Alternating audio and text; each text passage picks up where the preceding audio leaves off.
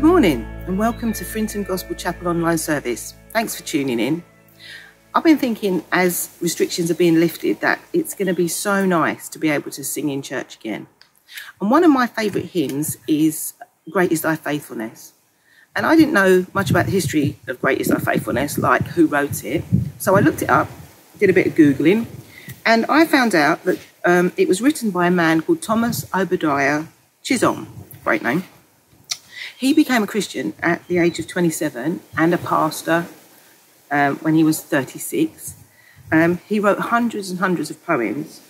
He did suffer with ill health and was on a low income. But he was grateful to God, and as he put it, for his many wonderful displays of providing care.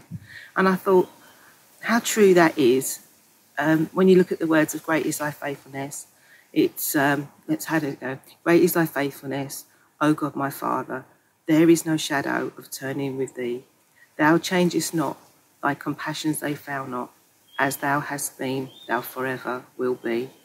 And it's not a bad hymn to memorise and take to your heart, because every morning, His faithfulness, we can see something of God's faithfulness.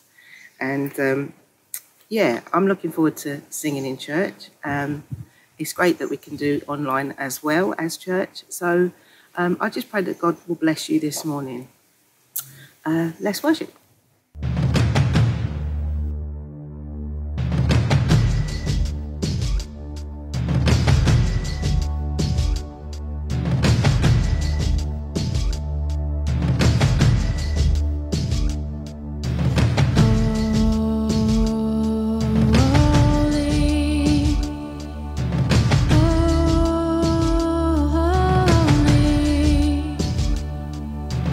Holy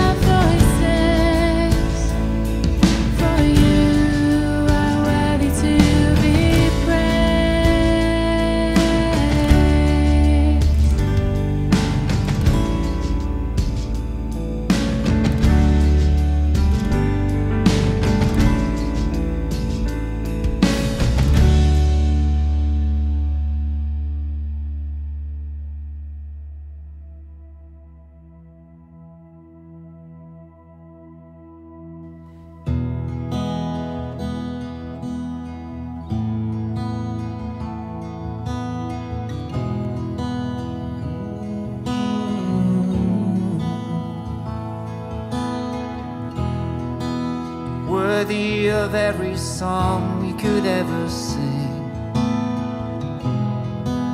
worthy of all the praise we could ever bring, worthy of every breath we could ever breathe. We live for you.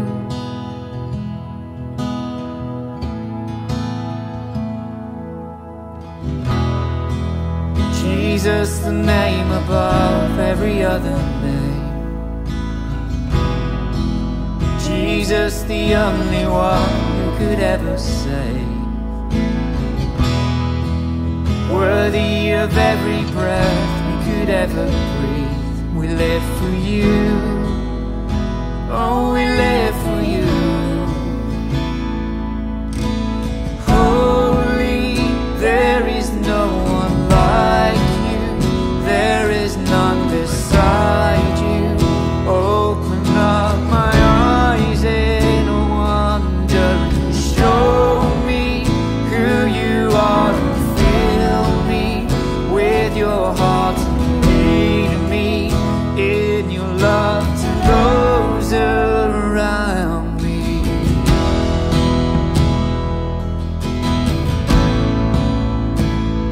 Would you lead us? So worthy of every song we could ever sing, worthy of all the praise we could ever bring, worthy of every breath we could ever breathe. We live for you.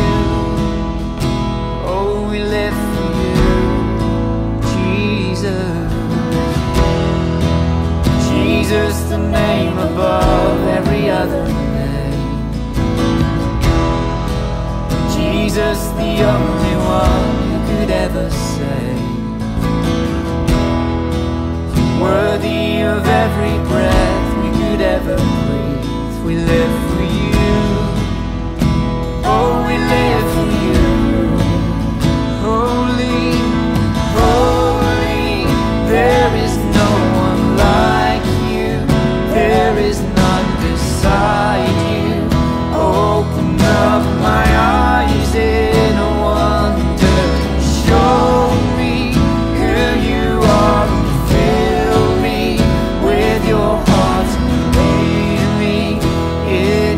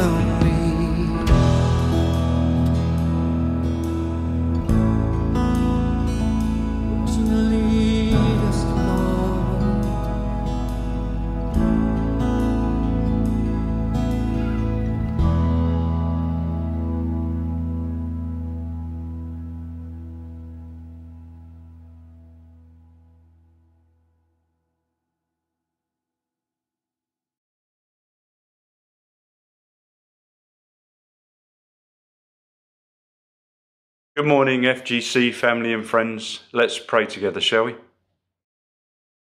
Heavenly Father, we want to thank you and praise you for who you are and all you have and continue to do for us through your Son, Jesus Christ. We are so grateful that we have the privilege of walking in your presence every day. We thank you for the truth of your word when the psalmist says, I will lift up my eyes to the hills. From where does my help come? My help comes from the Lord, the maker of heaven and earth. You will not allow our foot to slip. Our protector will not slumber. Behold, our protector will neither slumber nor sleep. The Lord is our keeper. The Lord is the shade at our right hand. The sun will not strike us by day, nor the moon by night. The Lord will guard us from all evil. He will preserve our soul. The Lord watch over our coming and going, both now and forevermore. Lord, this is more than we deserve, and we are humbled by your grace and your love for us. We pray today for your protection as we continue this journey out of lockdown. Give us the desire to want to meet together again as a body of your people, that we might worship you, encourage one another, and be your presence in our community. We lift up those who are unwell and having treatment right now. We ask that you will put your healing hands on them, Lord. We pray for the bereaved and the lonely. May they find comfort and encouragement in you and in your people. We thank you for the message from your word today. Holy Spirit, help us to listen to it and to live it out in our lives that we might be effective in our witness for you. Help us to be your hands and feet and voice wherever we go and whatever we do, to show others the love and compassion that you have shown to us, to bring light where there is darkness, peace where there is conflict, healing where there is hurt and pain, love where there is hate, and unity where there is division. We praise you, Lord, for we are fearfully and wonderfully made. Your works are wonderful. We know that full well. All praise and glory and wisdom and thanks and honour and power and strength be to you, our God, for ever and ever. Amen. Have a good week all. Bye.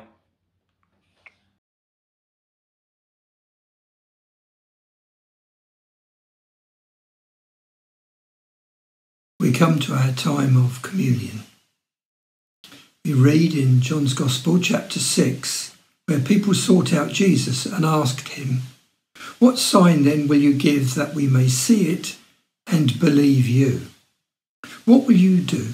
Our ancestors ate the manna in the wilderness. As it is written, he gave them bread from heaven to eat." Jesus said to them, "Very truly I tell you, it is not Moses who has given you the bread from heaven, but it is my Father who gives you the true bread from heaven.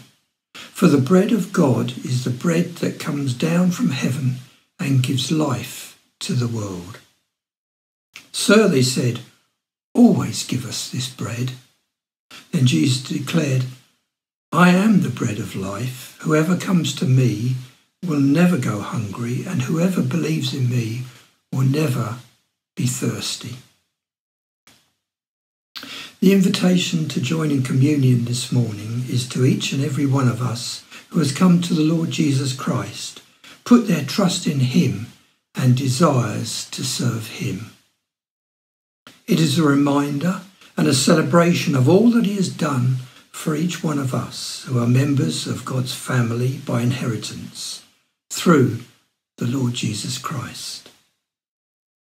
We come to this table not because we must, but because we may, not because we are strong, but because we are weak.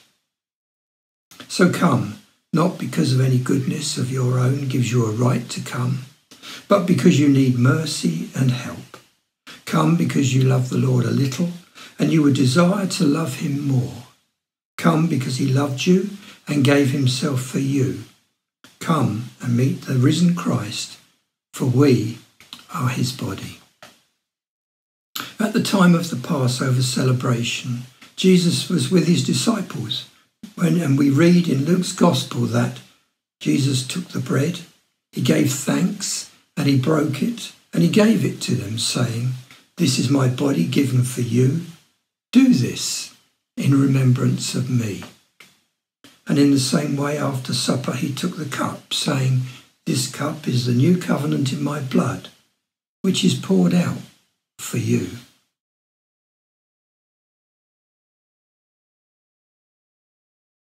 Let's pray. Loving God, we praise and thank you for your love shown to us in Jesus Christ. We thank you for his life and ministry, announcing the good news of your kingdom and demonstrating its power by lifting up the downtrodden, healing the sick, and loving the loveless. We thank you for his sacrificial death upon the cross, for the redemption of the world, and for raising him to life again as a foretaste of the glory we shall all share. We give you thanks for this bread and wine, symbols of our world and signs of your transforming love. Send your Holy Spirit, we pray, that we may be renewed into the likeness of Jesus Christ and formed into his body. We pray this in his name and for his sake. Amen. Can have just a brief moment of silence when we can think of our own lives and our relationship with the Lord Jesus Christ. And remember all of those things that he's done for us and continues to do for us day by day. And we bring before him the shortcomings in our lives, the things where we know we've done wrong. And we bring them to him and ask for his forgiveness. We ask for his understanding and we ask for his wisdom.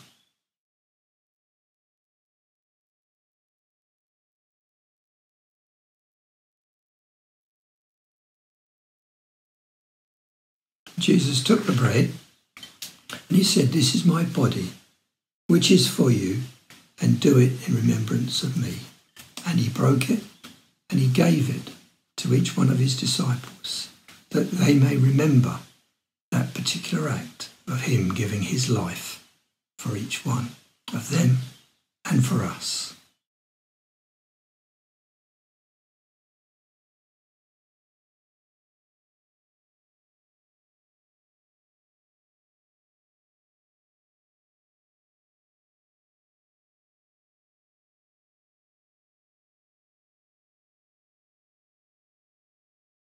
And after the supper, in the same way, he took the cup and he said, "This cup is the new covenant, sealed by my blood. Whenever you drink it, do this in remembrance of me."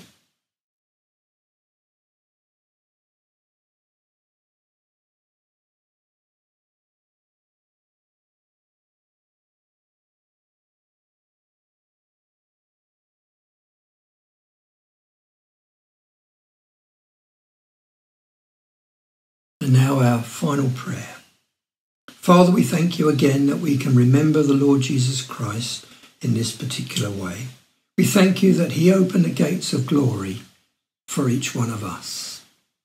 May we who share Christ's body live his risen life. We who drink his cup bring life to others. We whom the Spirit lights give light to this world. Keep us firm in the hope you have set before us, so we and all your children shall be free, and the whole earth live to praise your name, through Jesus Christ our Lord. Amen.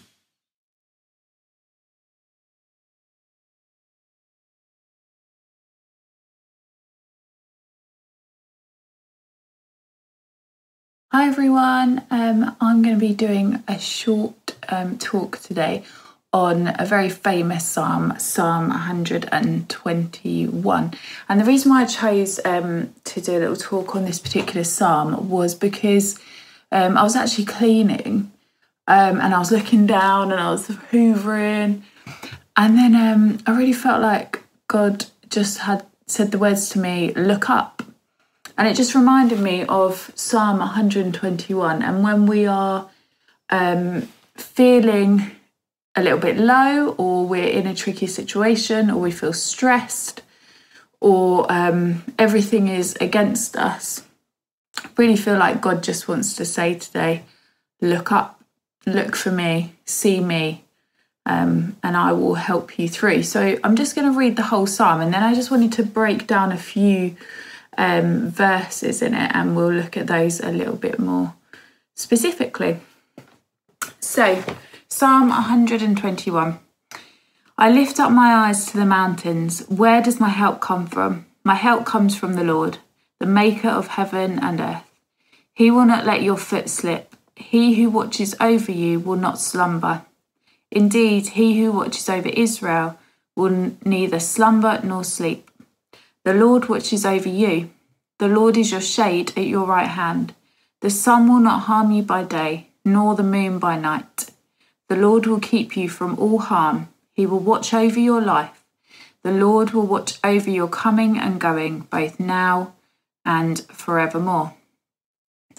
This is probably not the first time that you have heard this psalm. It's used quite a lot, isn't it? Especially when we're finding life a little bit tough. The first thing that I would just wanted to take from this is the first little section, which says, I lift up my eyes to the mountains. Where does my help come from? My help comes from the Lord. And that suggests that the person, David in this case, us, whoever may be in this situation, is in a valley, is in the depth, and they're looking upwards and they're seeking God. And it tells us to do that. It tells us to look up and to find him. In the tough times, God can break you out of that. God can take you up to the mountain, to the higher place, to be with him. It always amazed me, this just reminded me, it amazed me when we lived in Brazil for a short time when I was younger, that the children and the families that would come along to the school there, how much they would worship, pray, smile in the presence of God. When they came from such poverty and such horrific circumstances. And they would look up, they would see their God, and it would fill them with hope and with joy and with peace. And that really resonated with me and for the rest of my life, because I'm not in such a dire situation as they were. And how often do I find my hope and my peace in God? It challenged me to do that when I'm feeling like I might be in the valley. And if you're in the valley today, I would encourage you to look up. I would encourage you to seek God, and he will pick you up and take you through. And that might be a long journey, it might be instant. It's we never know with God, do we, how he's going to approach it, but the hope is there, and that is an incredible, encouraging thing, isn't it? So that was the first thing I just wanted to pull out. The second thing was the next bit where it says, he will not let your foot slip. He who watches over you will not slumber. Indeed, he who watches over Israel will neither slumber nor sleep. And I just got the idea that he's just never gives up. He never leaves, and he is always faithful. Time and time again, we see this with the Israelites in the Bible. They would give up, they would find other means, they would get fed up, and God was always there. He was the constant, kept bringing them back. And we see this with the disciples as well, with Jesus, don't we? They have doubts, they have fears, they don't understand what's going on. And Jesus doesn't give up on them, even though they may have done a few times on him. He never gives up on them. And I think this really resonated with me as well when I was reading it, because I for a few weeks I've been saying, God, where are you? What are you doing? I can't hear you. And then it just hit me in the face that I haven't really been seeking him, to be honest. I haven't really been praying enough. I haven't been doing a devotion. I haven't even just been sat waiting and listening to what he wants to say. And I think giving him the time and the space is important in our lives, isn't it? It's not easy, but it's important. And I think we will find him in those times, even though we sometimes forget, or I definitely forget to do that. And he constantly has to remind me to come back to that. And it just made me realise how faithful he actually is. He did it in the Bible over and over again, and he will do it with us as well. That is our God. He stays around. He is a constant in an ever-changing world. And again, that is another massive encouragement to me, hopefully to you too. And the next bit I found a little bit tricky. It says, the Lord watches over you. The Lord is your shade at your right hand. The sun will not harm you by day, nor the moon by night. And I think it's hinting here at like nature and possibly natural disaster, example, flooding. And it says that the sun will not harm us by day, nor the moon by night. And it's a tricky one, isn't it? Because especially recently, we've seen so many natural disasters. The fires in Australia, the flooding we've seen recently. And it's really difficult to hold strong on that and to believe that our God doesn't bring harm. And sometimes we get frustrated, we get angry, and we sometimes take that out on God because we don't understand why these things are happening. And I think what I took from this is that we will go through difficulty, always. There's always things in our life that will cause us harm, and some more than others. Sometimes you see people going through things over and over and over again. You think, oh, when's it going to stop, God? When are they going to have a freedom from what they're going through? And it is hard, and it is probably the hardest question that we will as Christians get asked. Why does this happen if your God is around? And I don't think we can always fully understand ourselves why some things happen. But what I took from this is that God lifts us out, doesn't he?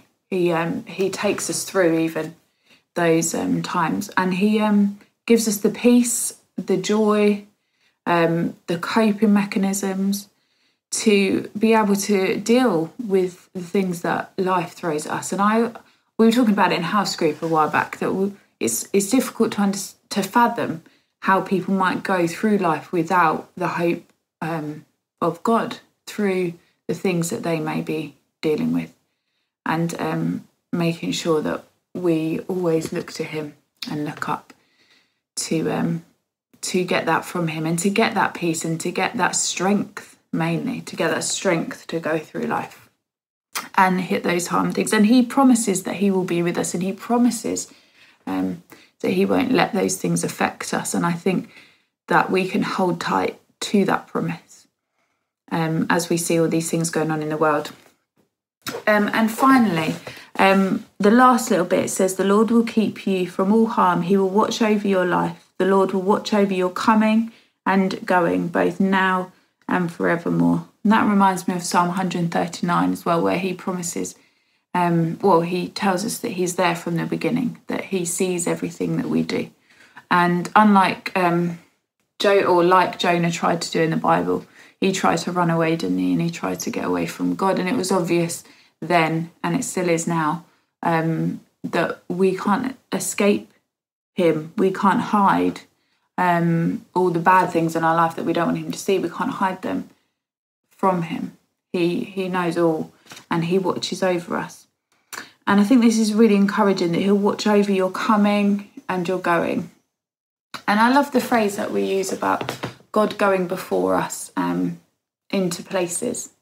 I've been really encouraged this year that as I was going back into work, into school, I only work in a school 2 days a week at the moment. But it was quite nerve-wracking going back after everything, especially after the first lockdown, when everything was still a bit unknown and the virus was still very present. And I kept praying on my journey to work, God, go before me, God, go into that place, set it up there for safety for my classes, for a time of joy, back together in the classroom. And I really saw the presence of God in that place. So I'd encourage you to do the same. Pray God into the situation before you get there. He will be watching over every aspect of our life. He isn't going anywhere, and he's always present. And what an encouraging thing to hold on to in our Christian walk with God. And I don't know, it's quite a simple message, but I don't know about you, but I often need reminding that he is there and that he is with us. And sometimes when I feel like I can't tangibly hear or feel what's going on in a situation, we can still trust that he is there. We're just to share a little bit of testimony through this, because I've been on a bit of a journey of trust the last few weeks, to believe that he is there and he won't bring harm. Some days it's been really, really difficult to feel that. We've basically sold our house, and we haven't really found anything to go to. And for one, that is a scary thing, because this is my grandparents' house. Was my grandparents' house. It's been in our family since the 1950s at some point. And it was really hard to let go of all the memories in this house, all the meetings that my granddad used to hold in the living room, my grandma, all the family events that we've had here, and the fact that we have now lived here for the last 9 years and had our babies here. And it's a special haven. It's a special place in our family. But we really felt a bit of restlessness, that God was telling us to move on, to see what else we could find. There was a few issues that we were experiencing, and we wanted to move on. And so we put our house on the market on the Thursday. By the Sunday it had sold. It was all a bit crazy. And I just want to share a little bit of testimony that obviously it's in early days, so we don't know what's going to happen, but we really felt the presence of God in that whole situation. And we had 3 people wanting to buy the house, and we finally made a decision on this lovely young family. And just to share what God did in that situation, there was a lot of our family praying about what decision we should make and who we should go with. And we finally decided to go with this family. And they came round and they looked around again, and they really liked it. And then the guy said, "Can I bring my parents round to see the house as well?" And we said, "Yeah, sure." So the next day he comes with his parents, and the mother walks in the door, and she says, "Wow, what a blessing." And straight away felt the presence of God, like he's involved in this decision. He's involved in what's going on here.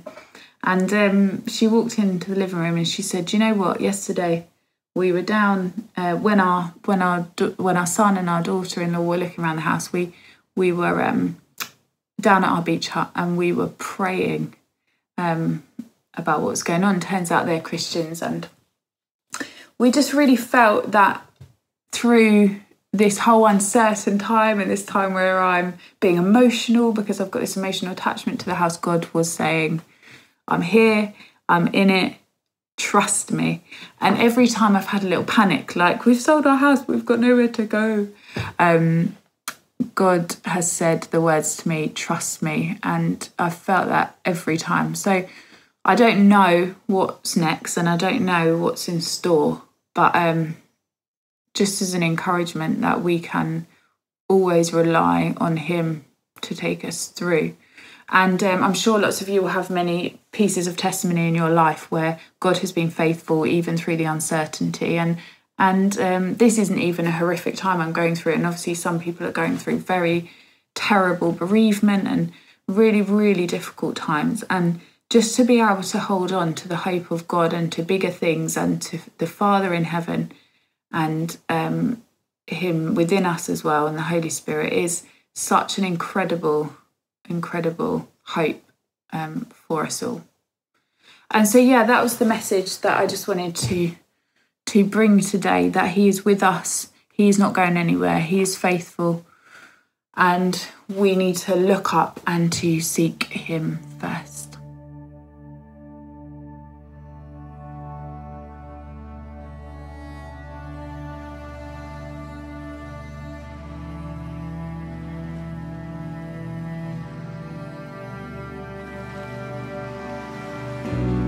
Call me out upon the waters, the great unknown.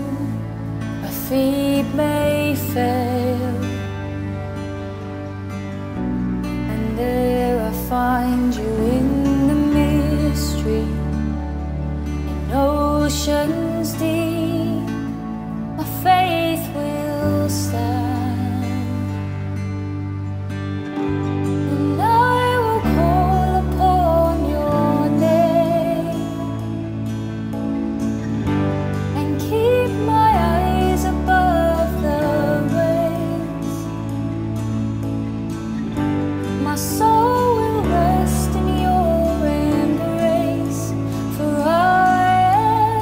Here